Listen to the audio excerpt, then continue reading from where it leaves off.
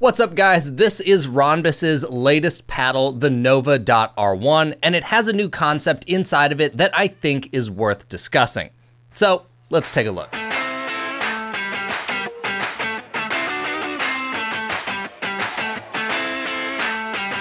The Nova.R1 sells for $180, but with discount code PBStudio, it drops to $160. And at the moment, it only comes in the R1 shape, which is elongated with a rounded head.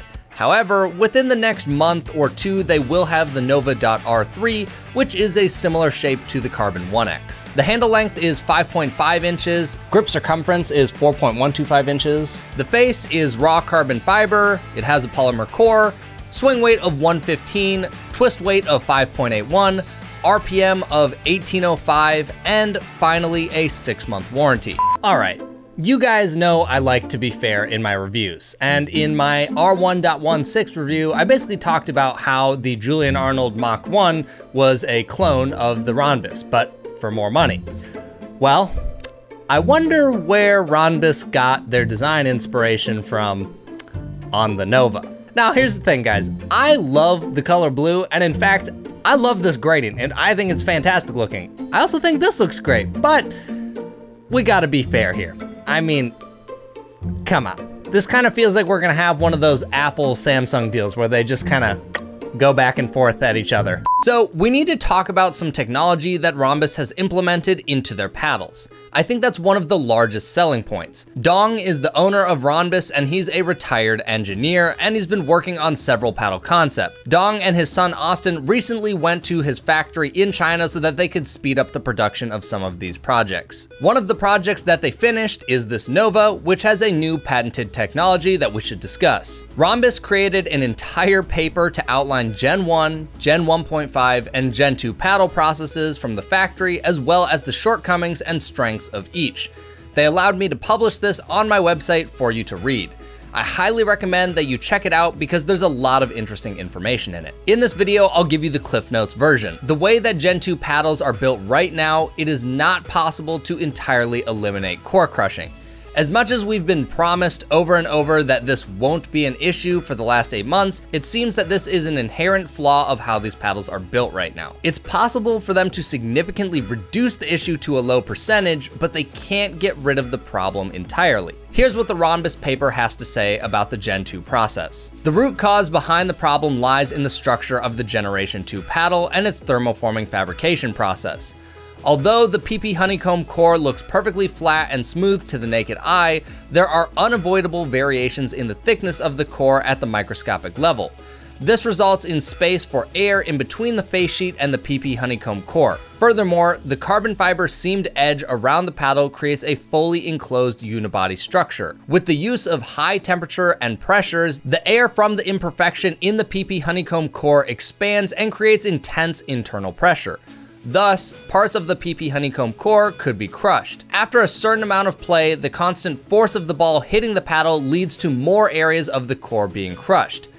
The increased power players experience when using such a paddle can be explained by these unintentionally created pockets. Rather than the ball coming into contact with a solid paddle surface, the crushed core paddle's pockets create a trampoline effect. This is where Ronbus's Nova technology comes into play. They introduced what they are calling a carbon fiber grid foamed edge. The short version of this technology is that instead of sealing the entire perimeter, they use a carbon fiber grid with gaps in the edges to release that internal pressure.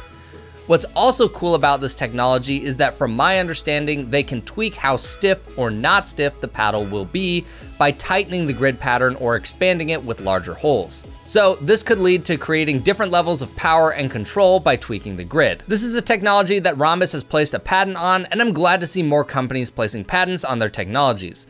This will hopefully lead to a market where individual companies have different technologies that make their paddles unique rather than a blatant copy from a factory catalog. I highly recommend reading the full paper on my website as it expands on even more topics that I didn't cover in this video.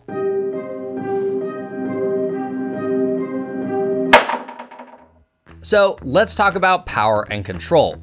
This paddle was meant to be an in-between of a Gen 1 and a Gen 2 raw carbon fiber paddle.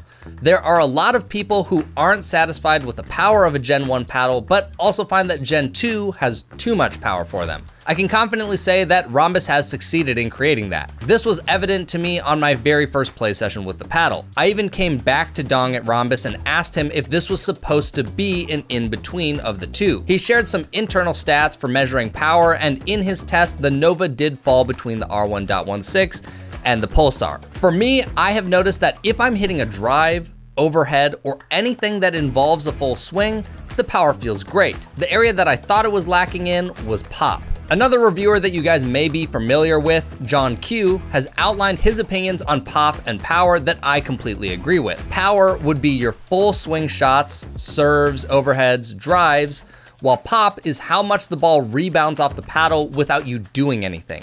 Examples of this would be punch volleys at the net, mid-court resets or blocks, and so on. While poppy paddles are often correlated with a very powerful paddle, it's not always the case. In comparison to the 6-0 double black diamond or any other thermo, this is where I felt the pop was not as strong on the Nova. It's much less stiff and just feels harder to get the advantage in a hand battle. I like having that extra pop, and I didn't enjoy not having it on the Nova. However, what I did gain was much better touch in difficult situations. It's not necessarily a bad thing to have less pop, it just depends on the player that you are. I already have a hard time getting ahead in hand battles, so the extra pop is great for me. But you might be someone who has plenty of power at the net, and you would like to have less pop to aid in your resets. Because I wasn't fully satisfied with the power out of the box, I tried a few different lead tape setups to see if I could make it suit me better. The first one that I tried was 0.8 ounces of lead in the handle. This is something that I've only done one other time, but I thought the impact on the paddle was really interesting. My hand speed remained about the same because lead in the handle isn't increasing your swing weight. The paddle felt really stable and dense in a good way with all this lead in the handle. But what I did notice after an hour-and-a-half drill session is that my elbow was killing me because the paddle was just a little bit too heavy after that. You're weak. I'm you. So I decided to remove half of the lead from the handle and only keep 0.4 ounces and then put 0.1 ounce on each edge of the paddle.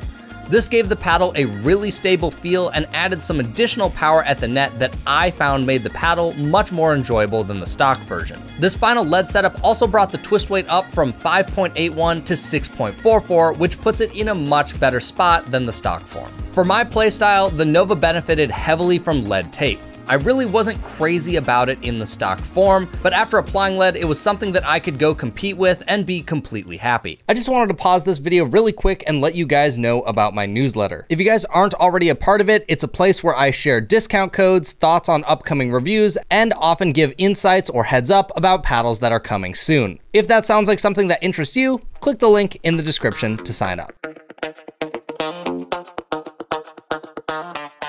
One area that I thought would be interesting to highlight is the spin of this paddle. Ronbus paddles in the past have all had very top tier spin. In fact, they've been some of the highest ranking paddles that I've ever tested. Now, with the Novas, they had a bit less spin than my Pulsar and R1.16. I got 1805 RPM, which is by no means a bad result. In fact, that's still a fantastic result. But the Pulsars and R1.16 were around 200 to 300 RPM higher, which in some cases may be noticeable to you. I even ran the test twice and I got the same numbers. I spoke to John Q and STS Pickleball and they both had similar RPM drops as myself. Now, no one needs to go and freak out about this number. In fact, I think a lot of times when we get to this upper tier of spin, people worry about it too much. But I thought it would be worth noting because I did think it was a noticeable drop from previous Ronbus paddles. In actual gameplay, I never found it causing any issues on any of my shots.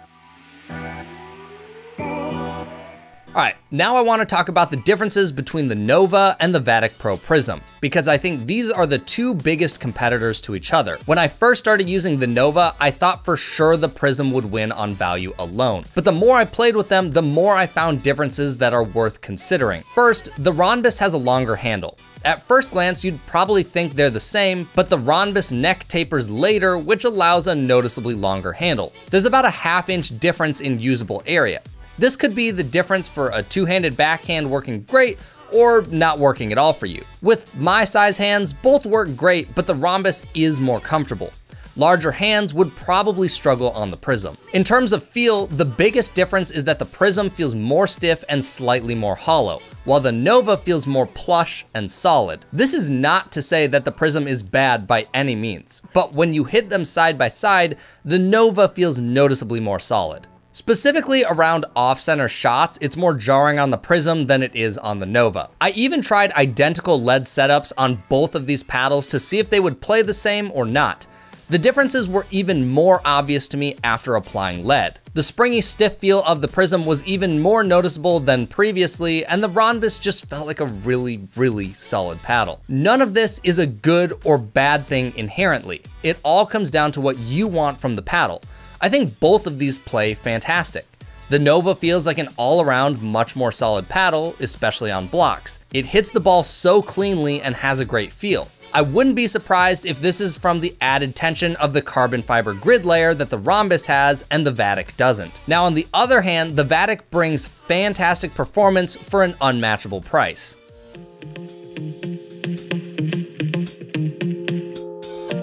This was a really interesting journey for this review. On my first day with the Nova, I was not excited about it. I thought it was okay, but for $180, I wasn't impressed. But the more I played with it, the more I found myself enjoying it, especially as I found the right lead setup. Hand speed was good, great feel, awesome touch, and the additional power from the lead was great, even if it wasn't as much as some of the paddles that I usually prefer. It might not be packing thermoformed punch, but it was enough that I stopped noticing the lack of power in hands battles and drives. Which to me says something, because that has been the most frustrating part of the softer paddles for me as of recently.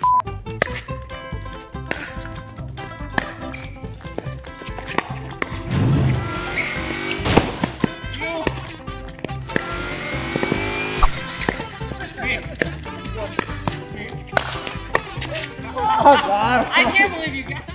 The biggest competitor to the Nova is hands down the Prism Flash. I think that it's a fantastic paddle and it's very hard to beat the value of it. If you're considering both, I think the differences will come down to if you want the really solid feeling and longer handle that the Nova provides.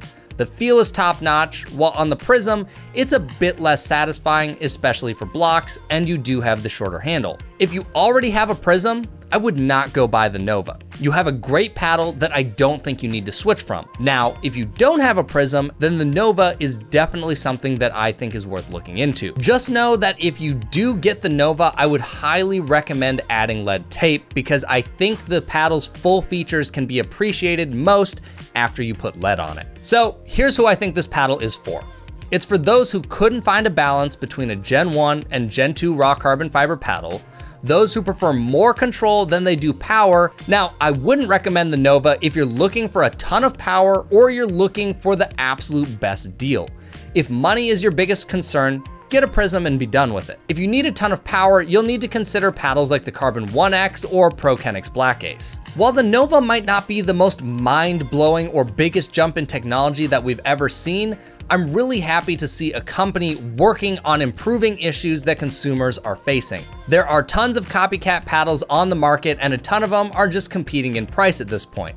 So it's refreshing to have a company like Ronbus try and actually advance things forward to make it better for everyone. So yes, the Nova is a great paddle that I can happily recommend. If you do plan to pick one up, make sure to use discount code PBStudio at checkout to save $20. But otherwise, thanks for watching, guys, and I'll catch you in the next one.